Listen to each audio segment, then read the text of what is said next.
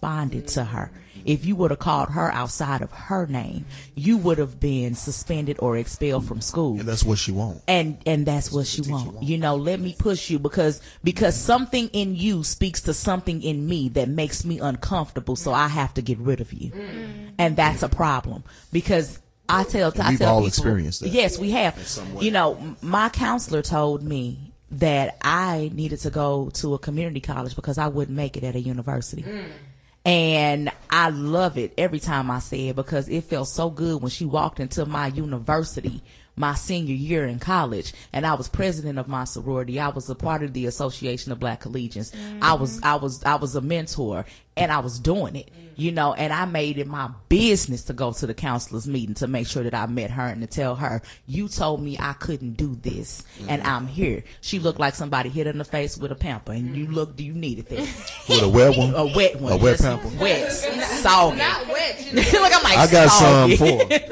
You know, and it's like, how many people are deterring our children? How many people, you know, along their way? When you think of the cradle to prison pipeline, Missouri is part of the top 10. Yeah. You know what I'm saying? And so it's like our babies, by the time they reach the 4th grade, are already 40 to 45% behind we're going to use air quotes, other kids. So explain this to me, you know, and I heard somebody say that they had a 3.3 GPA. And, you know, in Rockwood, I went to Rockwood. I was in Rockwood, LaSalle Springs, you know, Eureka, you know, that was where I was until I went to, you know, Melville. And what's crazy is before I went to the Rockwood School District, they wanted to put me up 2 grades when I was in St. Louis Public Schools. And my mother said, she's smart, but she's not that smart. Like, I don't think so. And, you know, and when I got into the Rockwood School District, I was right on track with everybody else. But had I stayed in St. Louis Public Schools, I would have graduated possibly 2 years early and would have been in all remedial classes when I got to college. Ain't that crazy? You know, that's very crazy. You know, how do you have valedictorians that are going into graduating and they going into remedial classes? You know, our babies we started off because of, you know, they say the taxes or what have you, that different kids have different things at different schools because of different tax brackets. But I just want to know, how is it possible for you to go to sleep at night and wake up the next morning and most people are sending their kids to other school districts, but then you driving into the city, or either you come into the school that you're teaching at, but you making sure that your kid is not there too. You teaching kids that are the same age as your children, and you know that your children's homework don't look nothing like the homework that you giving to these other kids. You're okay with it, you know. And so, how are our babies supposed to feel when they're around kids that are a part of this DSEG program, and they don't? You know, if they're kids that are a part of the DSEG program, how is it possible that I can look at my friend who go to a different school and we are the same age, but my friend is doing one type of math and I'm doing something totally different? My friend tells me we both in the 8th grade, and my friend tells me that, ooh, what you doing? I did that when I was in 5th grade. You know, how is that supposed to make me feel? And so it's a systemic issue. You know, and so it's like, at some point in time, people are going to have to sit back and ask themselves, why is it okay to offer children a lesser form of education based off of financial reasons? You know, that's not okay in any way, form, or fashion. And that's why, you know, our babies are, we say, why are black people killing black people? Why? Black people got to value themselves. Yes, this is true. Black people have to value themselves. But when a baby comes into this world, they come into this world a clean slate. That's all. And we teach them. So if we put them into preschool and we put them into kindergarten and we put them into 1st, 2nd, 3rd grade, and they are learning that they are not as good as the other kids because I'm not good enough to learn the things that they're learning. You know, so how can you tell me to value myself when you don't value me? Y'all, I just had to fan April. Like, I had for real, and this is why I wanted her to speak about it, to get to the depth of it and all that, because that's what I want people to hear. You know, this is like she said. I just had this conversation. It's a systemic issue, and that's why it's so important for us to get into that system. And we do need to get into there, but it's hard too. Because we was just talking about this last night. You know, it's hard. They make it nearly impossible for us to get into that system. but we know they have an agenda. That's why. But also, stop thinking that these kids, like my daughter's in Parkway, and I volunteered a lot, kindergarten, first grade, because I wasn't working or working from home, and thinking these kids are like, I'm sorry, Caucasian people, whatever, or superior or more educated or better, because they are not. My daughter went into kindergarten. That's what they think. And she was one of the only ones that knew how to spell a name, that ABCs, pronunciation, and you all know of what? that. Right. Them kids still didn't. It wasn't just African American kids that didn't know. Right. It was all the kids. But but our that's rooted into our culture too. Like she said, though, that's how we are conditioned. You know what I'm saying? That's how we are conditioned as parents. A lot of our parents went to St. Louis public schools because, that's where a lot of them grew up. They went to the schools before the desegregation program. Right, exactly. Yeah. So, when you think about it, like you said, it's a systemic issue. So systemic, that has been going on.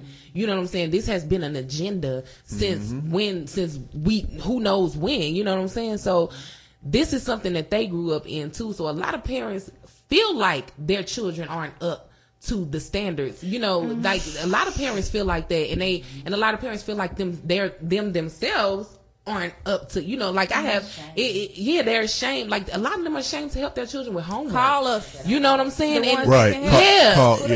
For real. On Facebook. I got right. Yes. Right. And that's why community, we got to get back to that community. Because don't be embarrassed that you can't help your children. We know a system failed you. Yeah. So, and don't be embarrassed. I teach our 5-year-old, and I had to get out of the habit of running my house like a boot camp because that's kind of how I had to.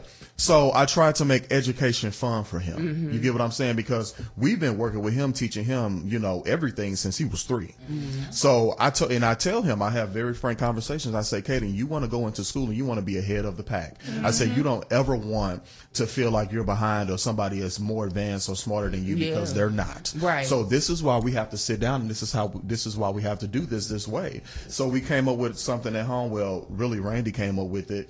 To where, it's like a school. So we got like stuff on his wall. I bought him different ABCs and all that stuff. We got his room set up like a classroom. He got a board, and all of that good stuff.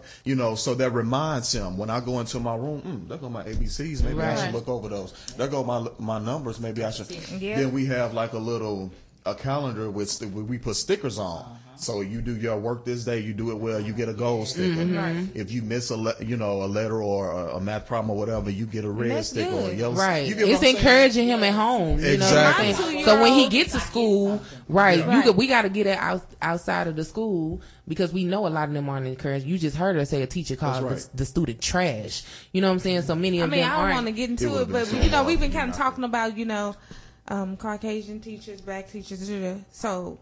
About the amount of yeah, I figured. But but you said Hazelwood, right? Yeah. Because it's an inner issue. Yeah, that too. You know what I'm saying? It's kind of like when we talk about police. When we talk about black police officers, you know what I'm saying? If you're in a system, you know what I'm saying, and you have to do, and it's like, you conform to that system, you conform to what's around you, and that goes back to how we. You ain't there. You couldn't wait. We got 15 minutes, bro. You could here a whole 2 hours. Right, and he finally gonna want to pop it open. That's what you get. Did he slob on his shirt? Nah, he's dropping it. But you know what I'm saying? They go, like she said, what's going on inside of you? That healing that we have to do ourselves as a people. What's going on inside of you? That's why I said, we need more teachers, but we need the right type of teachers. You know what I'm saying? We can't just say we want black, and that's what Renika said too. We can't just say we want more black teachers in the school. What we need the right teachers in the school. And they don't you know what I'm saying? Yeah, they care. Yeah, you gotta be right. You gotta be healed yourself. And then before you can go in and try to heal and teach anybody, teaching is a part of healing, and that's what I really want people to get to. When you're teaching these children. This, like she said, a baby is more than a blank slate. So they're coming into you to learn something, and you have to give healing along with that, because like she said, you're going to have struggles. They're going to have struggles. Mm-hmm. You do not want them to feel defeated by their struggles. You have to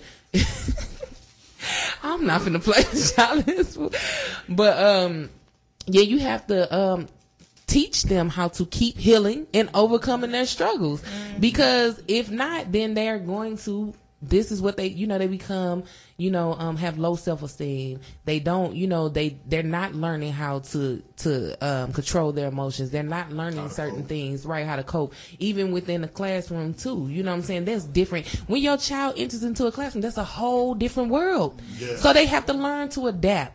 They have to learn how to be prepared. Yeah, right. You know what I'm saying? So that a teacher has to help prepare them in that classroom. You have to help heal them over the struggles that they're going through when they come in there, and this is a new environment. I'm coming into a new school, around new people, around a new building, eating new food, having new rules, having new classroom. It's so much that they go through, and I hate when people say, "Oh, kids, they don't go through nothing." Your brain is learning everything daily. As an adult, you're not learning. You know what I'm saying? You're not learning the ropes. Can you imagine how? And I imagine that's why we can't really remember our memories as children. Can you imagine how conflicted you feel? How far back do you? Girl, 4 or 5 years old. See, okay, but y'all can. But can you remember how conflicted you feel as a child when you experience shell shock? You experience these different things for the first time in your life. You know what I'm saying? So, right. I could just imagine how it would feel. I don't remember mine that far back, but I remember when I was younger. But I can imagine that's why most people can't, because that's something that could be traumatic.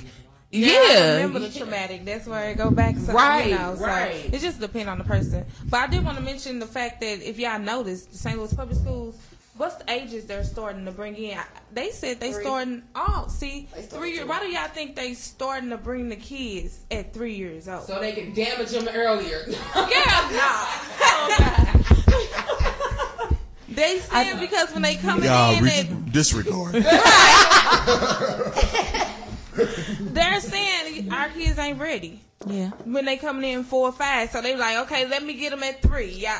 So we can educate them. No, you get ready as a teacher to. I don't understand it. They want to keep making these changes to the kids, make changes to the teachers. Yeah. That, you know what I'm saying? That don't even make sense. They're not ready at 4 or 5. But a lot of kids don't even. A lot of parents don't even put their kids in preschool at 5 though for kindergarten. A lot of kids don't start school. You'll be surprised how many kids don't start school until 6 or 7. Yeah. But they can start at 5. Yeah. At the right age. Missouri laws relax when they come to that. Yeah. So, but like my 2-year-old, he can count to 20. How many 2-year-olds can count to 20? Or you doing stuff with him at home. Yeah, we doing stuff with him at home. So I wouldn't put him in the St. Louis public schools. I don't care if it is free a whole day. Mm-hmm. I hope my district do whole day free for 3-year-olds. Then he gonna go there. But I mean, they trying to educate. They trying to do something. Mm-hmm. So if you're not going to educate your kids at home. Most parents believe it's the teacher's job to do that, but from 0 to 5 is when the child is molded into who they're going to be for the rest of their life. So that's the parents' responsibility. They'll bring them at 5 and don't know how to tie their shoes, spell their name. My daughter 4 can do all that because I taught her that. But most parents gonna put that on somebody else, and then get mad when it's not done right, or something is quote unquote wrong with the or the teacher call and be like, your kid doing this. So then when you get home, like, why you act like this? You know I teach you better than. Did you really teach me? Boom. Did you really teach me better? Because I just saw you fighting with my daddy girlfriend at Walmart. So did you teach me better, Mama, for real? And Kaden will say that. My children. He's very vocal. Yes. I think that the expectations across the board, we all have to put the expectations on self. We're in society, we often say that it is this person's responsibility or that person's responsibility, and actually it's everybody's responsibility, because within the community, if you see a young mother that has 3 or 4 kids and she's struggling and she's trying to work and she's trying to hold down the household and everything else, she really honestly doesn't have the time to educate those babies the way they deserve to be educated. Yeah. But if you see this and you interact with this mother, help her instead of because of what we do in our community.